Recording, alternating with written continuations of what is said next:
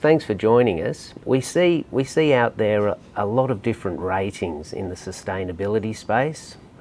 We see things like GRESB is a term, Green Star is another rating system, NABERS is another rating system. So there are so many out there, and it'd be great to get your perspective on why do ratings in general from your point of view. Thanks, Joe. So for ISPT, we have a stakeholder base that includes some of Australia's largest superannuation investors, and we have investments across a range of sectors. So for ISPT, it's really important, firstly, to have a robust, independently verified data and baseline for performance. And that sets a roadmap for us in order to invest into the right activities across the portfolio to improve performance. So each of those tools and ratings serves a very different purpose and are all really important in order to maintain that verification.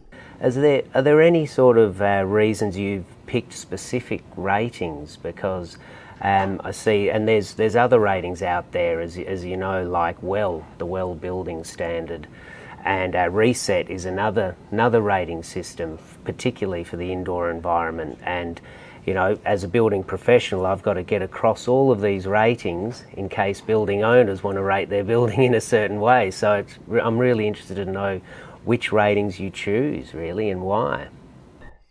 So the ratings all stem from one source of data, whether it's electricity consumption, gas or water, or in the space of indoor environment, you've got noise and carbon monitoring, what have you. So it stems from one source of data. What we do is slice and dice that data to give different stakeholders a view around ISPT's impact and contribution to environmental initiatives and creating positive change.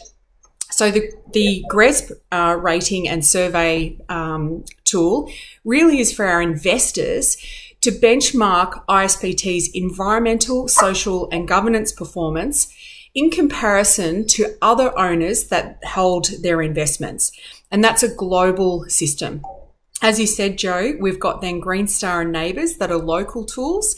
And for us, we see that our customers are the ones who really want to see that we are aligned with their aspirations and that we're holding ourselves accountable to deliver a level of performance and quality that allows them to get their job and execute on their strategies.